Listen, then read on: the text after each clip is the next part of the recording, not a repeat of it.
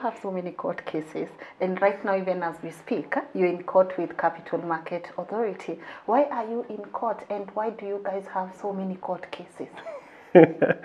Lynn, that's also a perception that we have so many court cases. How many court cases do you have?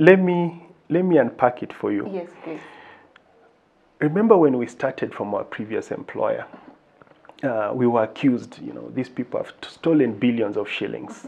There's an audit that has been done by an accounting firm called KPMG and a legal firm called Cytonn, and it has found that these people are culpable, and therefore we are taking them to court. And it was all over the news, both mainstream, social media, and sometimes you have to give things time to play out. Now, that particular case was really meant to make sure that we don't start as a brand. We banded together 4 individuals from our previous employer and decided that we want to start a new brand, and the core strategy would be to borrow directly from individuals and put the money into well-researched real estate. Then we saw this noise that these people have stolen money. Now, of course, we went to court and said, okay, if there is an audit report that says that we've stolen money, why can't you disclose that audit report so that people can take a look at it? We litigated over a 3-year period. We have a court ruling, a judgment by Justice Mwita, that compels our previous employer to produce these reports from KPMG and from Cytonn. I think the judgment was delivered in February 2019. It's almost 18 months later. They are still in defiance of that court order. So the public can conclude for itself whether there was any wrongdoing or not, because for us, we are saying, if there was an audit, disclose it, let people see. These are the allegations that were being made. There's no such thing. The only thing I can say is our previous employer, up to today, is still in contempt of a court order to produce the so-called audits. It is, I think, the difference between first world and third world is nothing other than culture and mentality. In the first world, if a team gets together and you feel that they have some knowledge or they have some capability that you'd rather participate in, what you do is that you buy a stake in their company, or you reach some sort of arrangement. In the third world, when such a thing happens, what you do is that you try to bring them down with rumors, you try to bog them down in court. You try everything that you can to disrupt them. That's the difference between the first world and third world. It is not IQ, it's not mentality, it is how we do things. So I can assure you there's nothing in those particular court cases other than politics. And it's been 7 years. If there was any wrongdoing, by now we should have been charged in court and been arraigned in some court. It's never happened. Yeah. So that's the previous employer part of it. Come to CMA.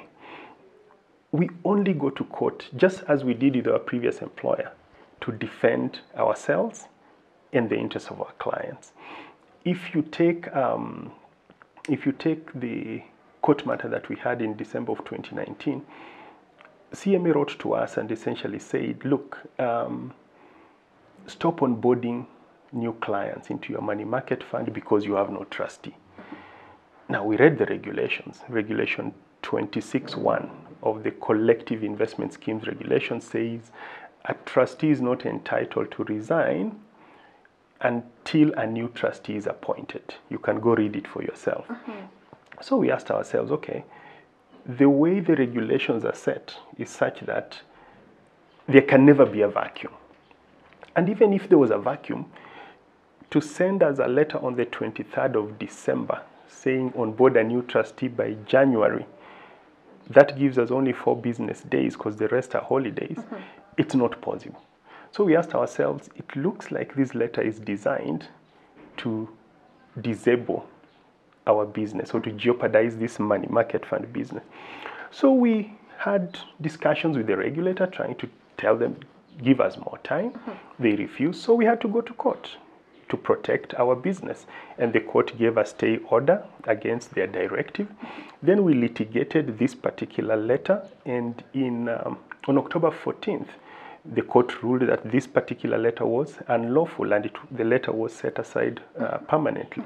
So in that case, we were left with no option but to go to court. Again, you can go read the ruling by yourself. We are very open and transparent firm. We've actually published the ruling online so that the general public can read it and conclude, was there a case here or not? So that was the first time we went to court against CMA.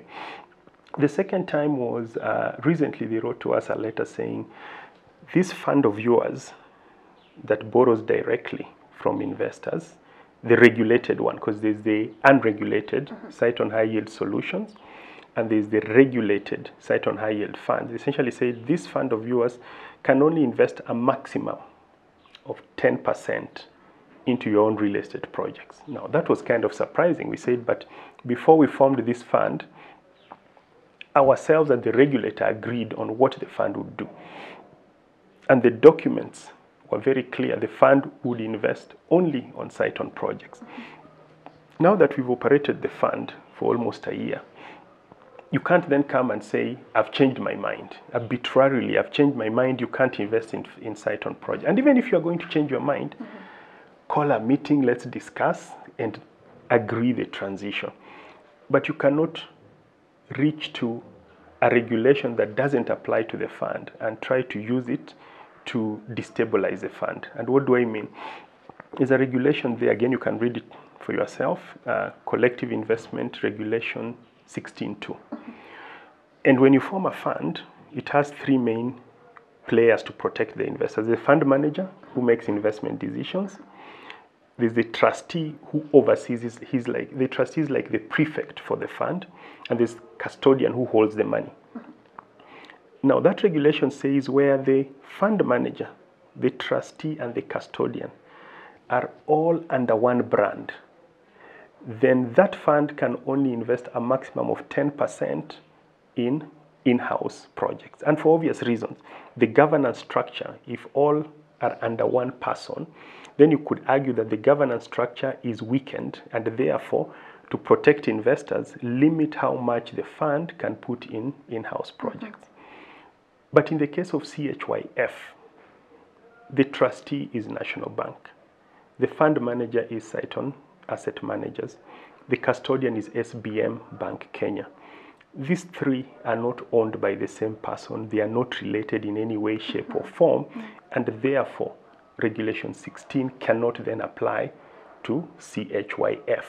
So what we did was to go to court to ask the judge, look, we've gotten this letter from this regulator. We don't think it applies to this fund. This fund is supposed to invest purely on our own, purely into our own in-house, well-researched projects.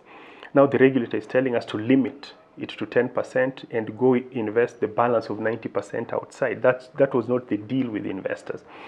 Once again, the court looked at our application, temporarily set aside that letter that was written to us by CMA, and now we are litigating, and we are confident. You can go read that regulation for yourself. Just as the December 2019 letter was set aside, this will also be set aside, because it is so the issue is so night and day. And when we go to court, we don't go to court on issues that are gray. It has to be black and white. Yeah. So those are the only key court cases that we have. Yeah. So it's not like you guys, you're always in and out of court. No, that is the perception. And I don't know what the intention, but we are very reluctant litigants. That means we only go to court when we are left with no choice. And again, there's nothing wrong with going to court. We are a democracy. Yes. If you and I can't agree on an issue, let's go to court. Let's go to court. And it does not have to be adversarial. Yes. We will just sit and say, okay, Edwin and Lynn, you guys don't seem to agree. If you don't agree, the issue of interpretation is a preserve of the judiciary. So let's go to the judiciary and let them tell us what Regulation 16.2 actually means. Is it applicable to this fund? Somehow I still feel our capital markets are where the political space used to be 20 years ago, where what Kanu was Baba and Mama, what it said was law. It didn't matter what the laws said.